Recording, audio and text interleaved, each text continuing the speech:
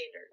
And of course, we'll never get everyone on board, but the easier that we make it for tools to take each other's inputs and outputs, the easier that it will be for people to have more choice in choosing whatever tool they want. So I do think that there definitely is a place alongside, independent tool development for trying to make sure that we're working to some kinds of standards so that our tools are actually interoperable. All right, so thanks for that. So another question from Gerald Mboa. He's asking, does having different variants of concern emerging from different sections of the tree mean that we have different pressures driving the SARS-CoV-2 viral evolution? And if so, do you have any examples of such pressures? So this is the question part where Dr. Emma is responding to several questions. Yeah, okay. So that's a great question. And I think that it's hard to say for sure, but in general, I think it's very possible that this is the case. So in particular, with alpha, it didn't have, that was the first variant of concern. It didn't have a big change in the antigenicity, but it had a big change in transmissibility. And actually for a few of those kind of early variants of concern, we saw this. The transmissibility seemed to be the big advantage. And that makes sense because transmissibility, even like disregarding most other things, as long as you haven't lost out Delta, the Beta, and the Gamma. Those are the several variants of the COVID-19. Then this is going to be an advantage. You'll move faster than whoever you're replacing. But now going forward, we've seen more variants that have had changes in immune recognition as well. Of course, Omicron really standing out from this crowd. But we saw this earlier with variants like Beta, which also had some pretty significant antigenic changes. And importantly, a few of these may have come from countries where they've had larger outbreaks, so where the population immunity might have been higher, and there might be more selection pressure to get around that immunity. Of course, now we're in a pretty different phase of the pandemic, where a lot of people around the world have been vaccinated or infected or both. And so a lot of people have immunity. So we might expect now that there's more pressure or more success to be gained from getting around that immunity in some form or fashion. Of course, transmissibility is probably also a good bonus, as we saw, Delta, BA1, BA2, increasing transmissibility. And so if that can be combined in there as well, we might have variants of features that are more transmissible still if that's Delta possible. B1, but I think that still makes it hard to know what to expect in the terms future. of their transmission. A lot of it will depend on the constraints of the virus very and how strong those selection in pressures predicting future pandemics. All right, thank you for that.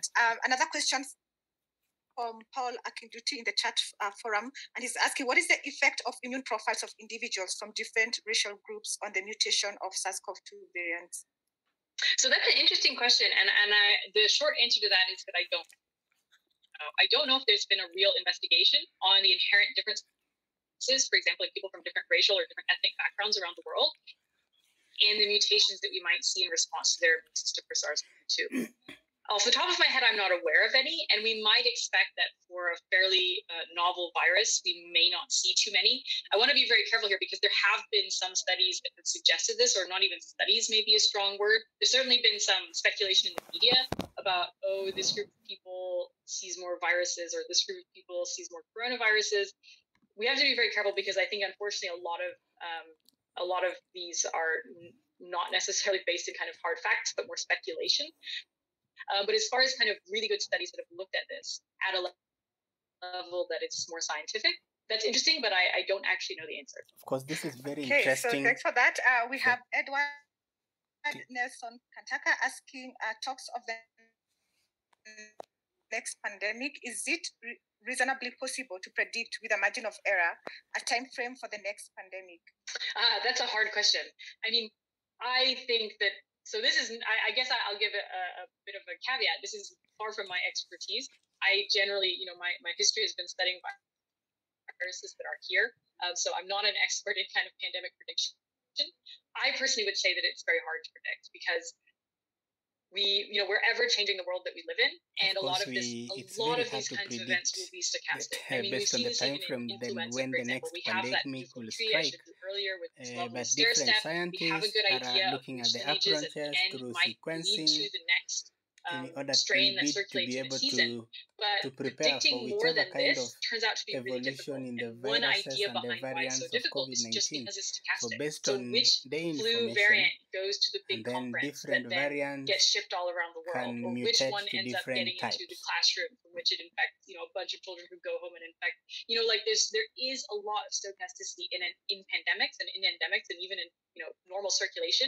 And unfortunately, that probably means that the same is true for pandemics as well. That it just, there might be something terrible that jumps into someone, but if they go home and this week they just don't happen to see anyone, that's it. We just prevented a pandemic and we'll never know it. So for me, I think it's hard to predict that. Okay, thanks for that. And then you've got Sikulila asking, given the disparity of the level of vaccination, what do you think the next successful variant could look like? This is a tough question, and I think that this is something that is very hard to predict. Because we've seen how the variants so far have not necessarily been what we predicted. I think, of course, Omicron is really the highlight of this. No one saw Omicron coming. It really did come out of left field. And to me, that's a reminder that we don't necessarily know what tricks might be up this kind of sleeve of the virus. But to me, it really drives home the point that we need to be prepared that different variants can have different effects in different populations. Because as the asker said, vaccine coverage is very different around the world, and so is how many people have been infected.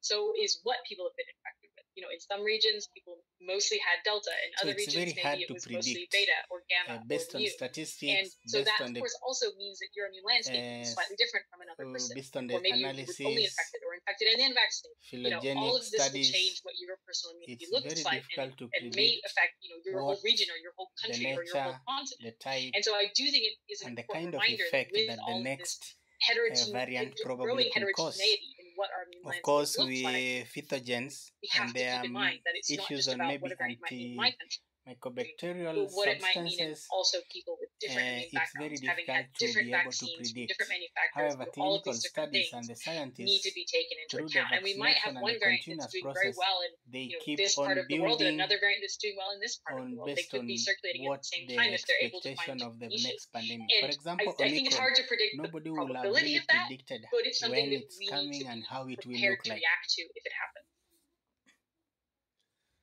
Okay, thanks for that. And then we've got Sarah Downs asking, are these same sources for visualization and repository in place for other pathogens? So for repositories, it's a bit different. So for GISAID, where a lot of the SARS-CoV-2 sequences are, they do influenza, they do SARS-CoV-2, and I think they do RSV now, but they don't generally do, if you come along with random virus, they aren't, they don't just take every virus. But on GenBank, you can find basically everything. I mean, you can put anything on GenBank. And so there is a lot of different viruses that are available, and you can access a lot of those through Viper, VIPR, which is like a virus database tool that sits on top of GenBank. It can help you narrow down if you're looking for a specific virus. For visualizations, a lot of these, or just tools in general, a lot of these are more generic. I'd say the one divider is whether they can handle viruses and bacteria. Bacteria, of course, are enormous, and so not all software handles bacteria the same way, or the file types that are associated with bacteria. But a lot of these software tools are fairly generic and can handle a lot of viruses. So yeah, NextStrain, we started out with influenza, and then we expanded. We've done Zika, we've done Ebola, we've done mumps, we've done measles. I was doing enterovirus in NextStrain before the pandemic, and many people have applied it to all sorts of fun things, including actually like funguses and bacteria. So a lot of these tools are able, or I know of some tools right now that were developed for SARS-CoV-2, and they're now trying to expand into being able to handle other viruses or other pathogens. So there is a pretty diverse tool set out there. Okay, great. Thanks for that. And then we have Bamidele Iwalokan asking, is NextStrain group thinking of developing proteomic tools, like trying to know the effect of mutations on proteins and conformation and function? Yeah, so that's a good question. And for NextStrain, no. So NextStrain, we're really focused on being very good at providing phylogenetic and kind of phylogenetic associated analysis, certainly at the moment. I mean, who knows what the future will bring. But certainly for things like protein structure, this is really out with the core expertise of the NextStrain team. And even though the mutations that we see on the tree can feed into these kinds of analyses, I think it would be kind of apart from our main mission to look at this directly. But certainly what we hope is that things like what we develop with NextStrain, so for example, in our open trees, so if you look at our open builds, these are made with GenBank data, and that means that they're entirely available to download the tree, the mutations, the sequences, everything. And this can be a really useful starting point if you want to then do this kind of proteomics analysis. You can use this data to look for the mutations, how frequent they are, where they are in the tree, and then hopefully other people that are more brilliant with structure than we are can do this kind of analysis more effectively, perhaps. Okay, thank you for that. We have Esther Kanduma asking, I think still related to a previous question, the number of cases are way few in the African populations compared to others. Is there any genetic evidence to explain these differences? Sorry. Of course, genetic evidence to explain why the number of COVID-19 so the number of cases are way few are in less African in Africa, of course, compared to others. as compared to other countries. Genetic evidence to explain of course, it may not be a genetic evidence. Yeah, so again, this is a tough question because it's very hard to separate out the very, very different pandemic like patterns we've seen around the world from things like ethnic differences. So we know that there are, of course, genetic differences between people based on race and ethnicity, but we also know that these are correlated very strongly with things like socio-demographic differences and differences in how households are organized or when the school years run or seasonality, and it can be very difficult to separate these things out. That doesn't mean that you can't do that analysis. I'm not aware of data that's looked into this. That doesn't mean that it hasn't been done. But again, I'd be very, very careful reading analyses that claim to look at this, because you have to be very careful to control for the many, many confounding effects that come with when you start dividing groups into kind of, racial and ethnic backgrounds. You're also often dividing them, geopolitically, economically, geographically. So it can be hard to disentangle those things. I'll take the last question now in the interest of time. We've got an anonymous user asking, with the different levels of immunities and the adherence to preventions of SARS-CoV-2, do you foresee the virus mutating to more virulent strains than the latter? I mean, I think this is analyzing on the questions that have been raised by members in different platforms. There will be kind of a peak where the virus, it can't become more transmissible on an infinite scale. There will be a limit on how transmissible it can be, particularly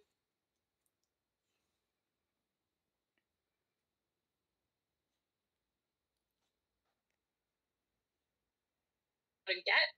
Or are there other ways that it can up that transmissibility even more? If there are, I think we probably can expect that it will exploit those, because being transmissible gives you an advantage,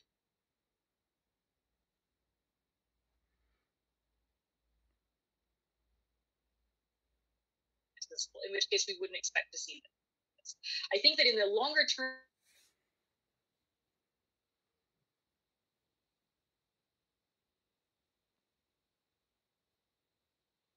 wanes, but many of us have had multiple exposures or multiple vaccines at this point, or both.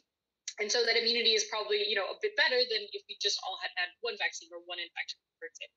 So that, I think, is going to be one of the bigger determinants in the long term, as far as how quickly we get to things like endemicity and how much it can get around our immunity. But in the short term, I think it's really a question of, can the virus be more transmissible?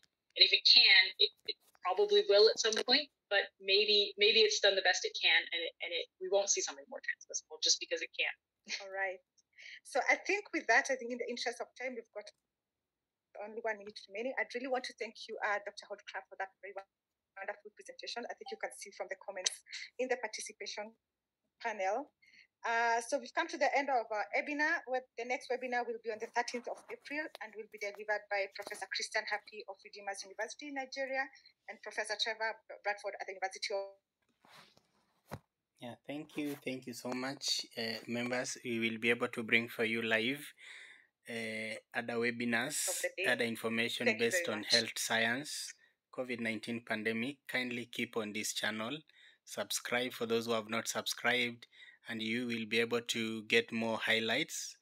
Thank you. Kindly support. You can be able to share more information on this. Thanks so much.